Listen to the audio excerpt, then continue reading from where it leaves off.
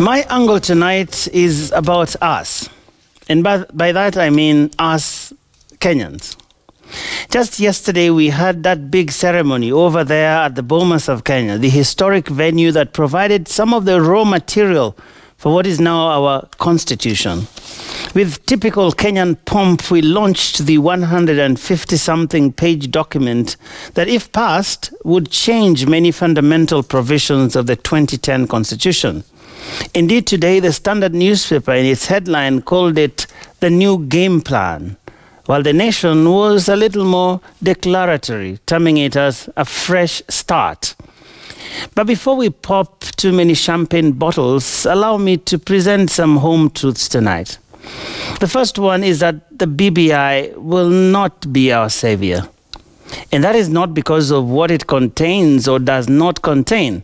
As a matter of fact, the BBI report is a great document and, under the circumstances, one with immense potential to bring the country together and assure a unity for many years to come. But I insist it won't help. This is because as Kenyans, we don't like documents, we don't read them, and we don't live by them. Let me explain.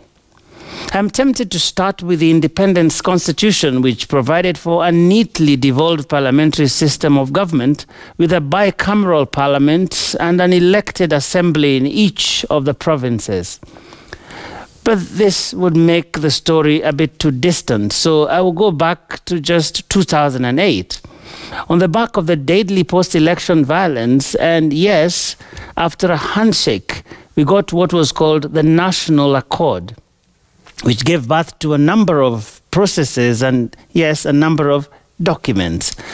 I have in mind the Kriegler report that diagnosed our electoral problem as simply a question of bad manners. The Truth, Justice and Reconciliation Commission, which documented our bad manners over the years and put it in a voluminous report that has never been made public, let alone being implemented. I have in mind also the 2010 Constitution, a document with robust chapters on the sovereignty of the people, the Bill of Rights, the national values, leadership and integrity, public finance, and I could go on. These documents are written in some of the best English you can ever find in this country. More importantly, they make some of the most profound prescriptions that could change our lives for decades to come. But guess what? Many of us have never read these, and those who have never quite live by them, for the most part at least. Some of those documents provided for the very things we are cheering in the BBI report, such as the need for inclusivity, the fight against corruption, the need to get our elections right, and so on.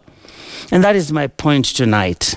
We can craft and adopt the BBI report as many times as we like. We can even take it to a referendum and mobilize a 100% vote for it.